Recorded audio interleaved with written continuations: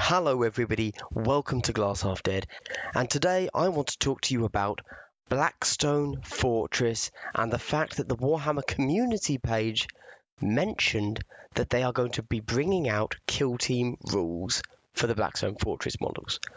Let's get into it. Warhammer community did 10 things you didn't know about Warhammer Quest Blackstone Fortress, and it ends that article by saying that kill team profiles are on their way.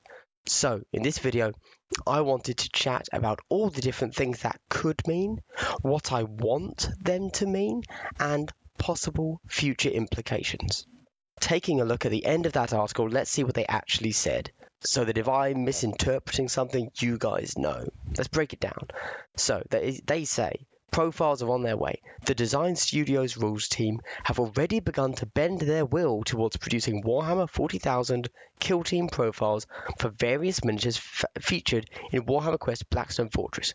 Call her, watch this space for more information. Great. However, let's very quickly read far too much into this. Far more than we should. So it says for various miniatures. It doesn't say for all miniatures. My instant reading of that is that we're not going to get anything that doesn't kind of automatically slip into a kill team. For example, I'm going to call it now, spindle drones are not going to be a thing. There you go. Are they going to let Psykers, the Negavolt cultists or the unleashed Psykers be a thing? Let's get into that later. We can speculate, can't we? The first question is, how are they actually going to do it? To my mind, there are several different ways they could go about converting the rules for Blackstone Fortress to 40k kill team.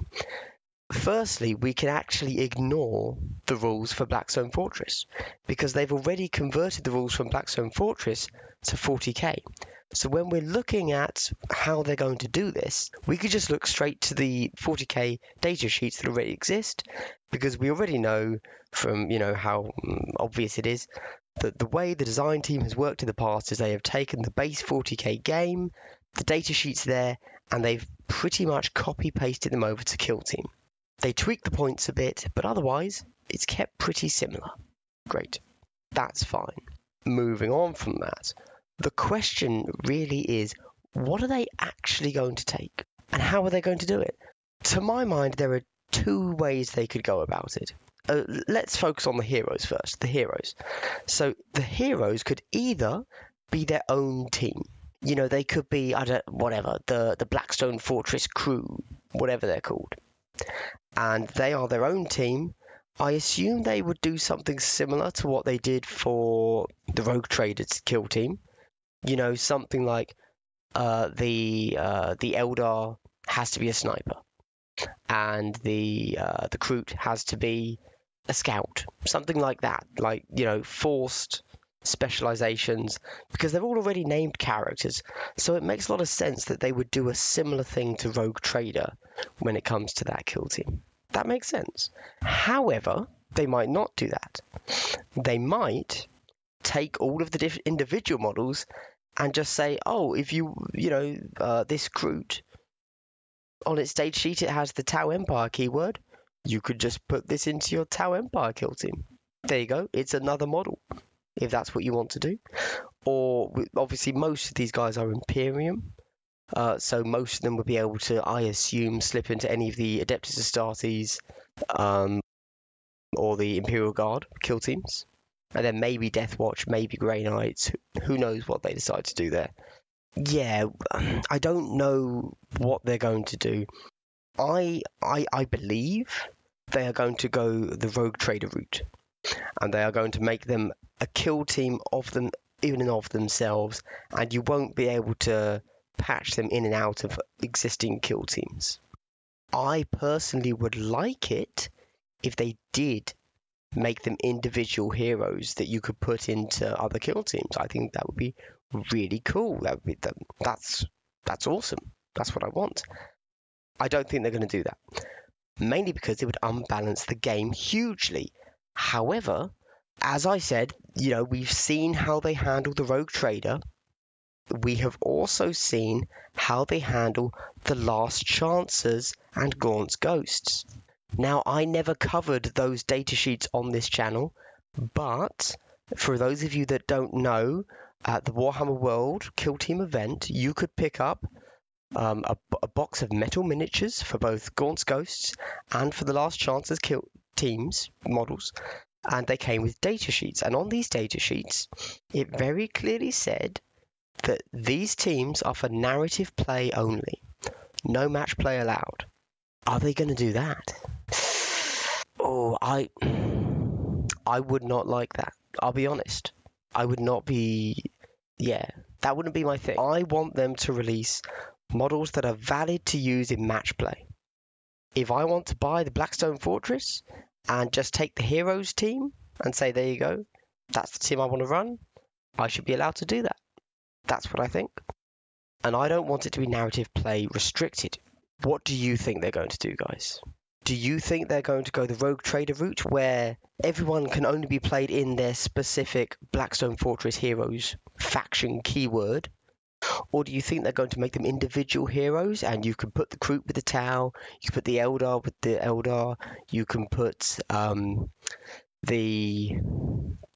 Man of Iron, UR025 or whatever he's called, with Adeptus Mechanicus, or who knows? I don't know who he goes with.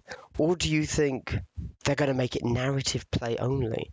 And actually, do you care? Am I the only one that cares if they make it narrative play only? Is that just me being weird? I don't know. Now, we can ask the same questions for the evil side, but I think it actually gets a little bit more...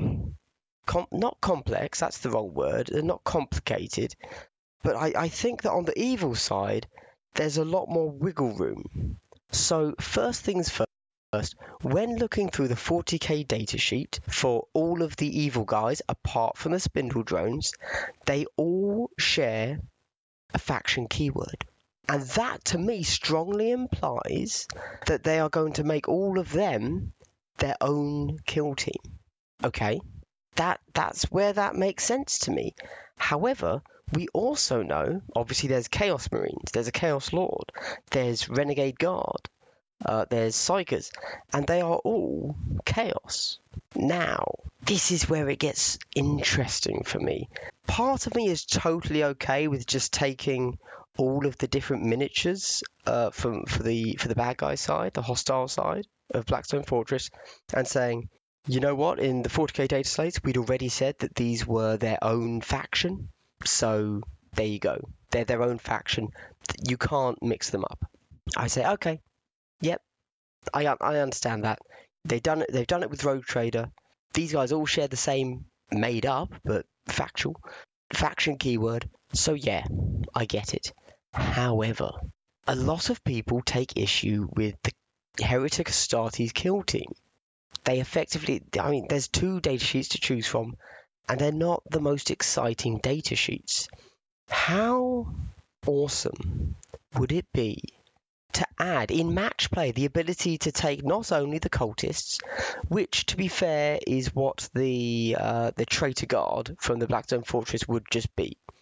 They're equipped the same. You don't need a new datasheet for them. They can have a new datasheet, I guess, but you don't need it. They are quite copy-paste versions of cultists. And you've got the Chaos Marines, and they, again, are just Chaos Marines. There's no need to make a new datasheet for them. You will need a new datasheet for the Chaos Lord, but he's going to be a commander. That makes total sense. No issues there. You then... I mean, just imagine this. Just imagine this, guys. Okay? Close your eyes.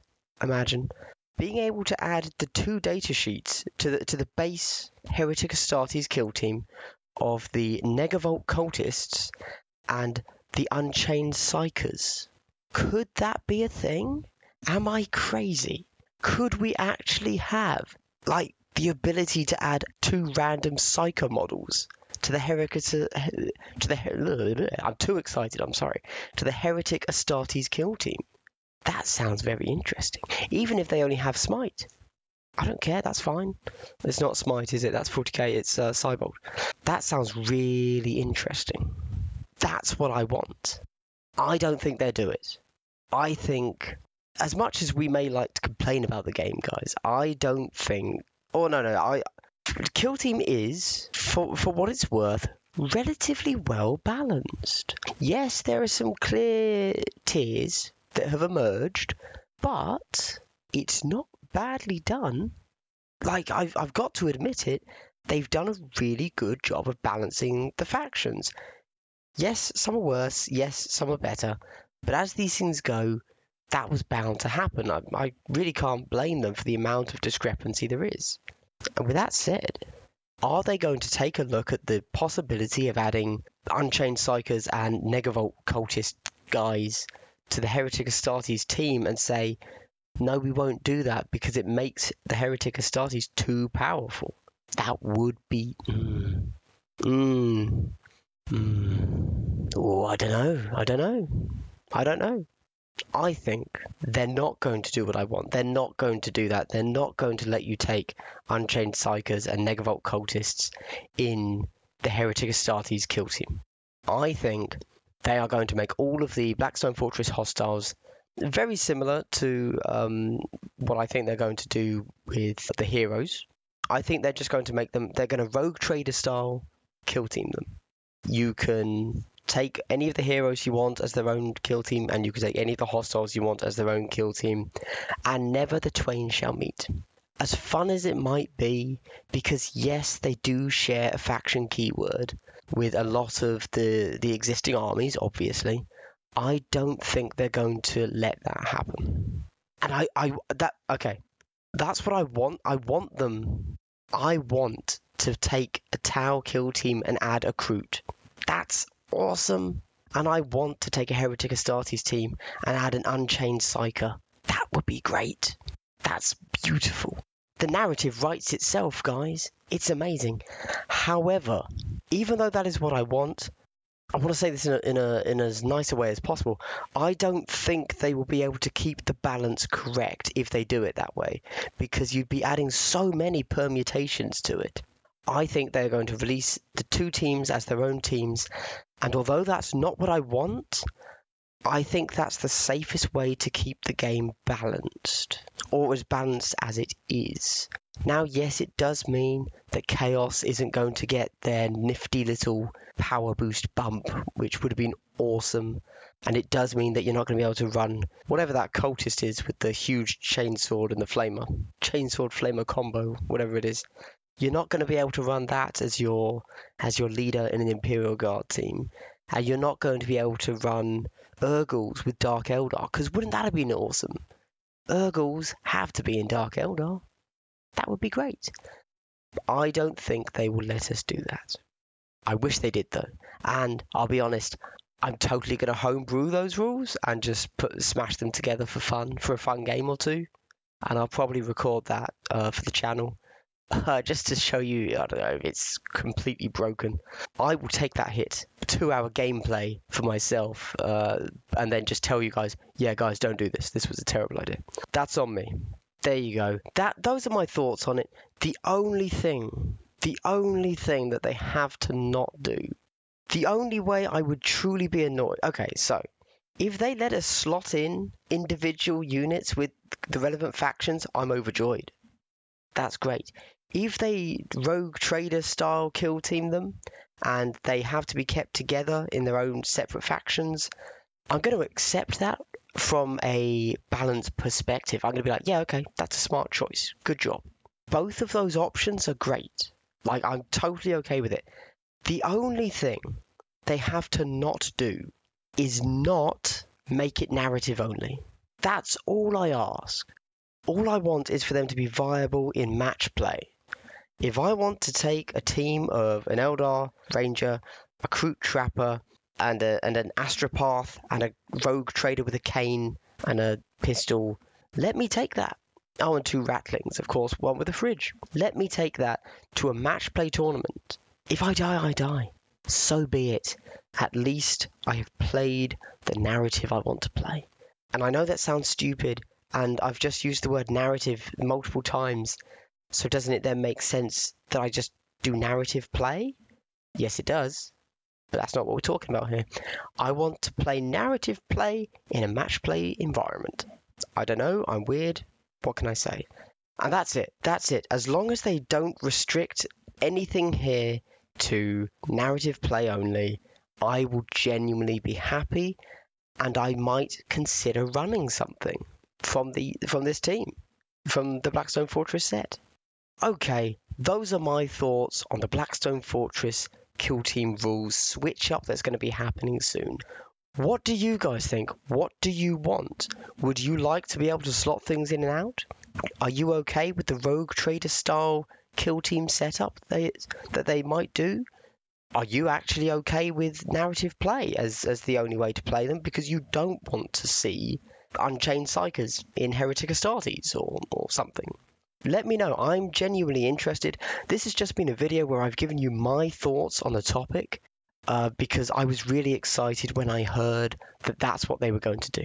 Okay, thank you very much, everybody. I hope you've all had a great day, and I hope you continue to have a great day.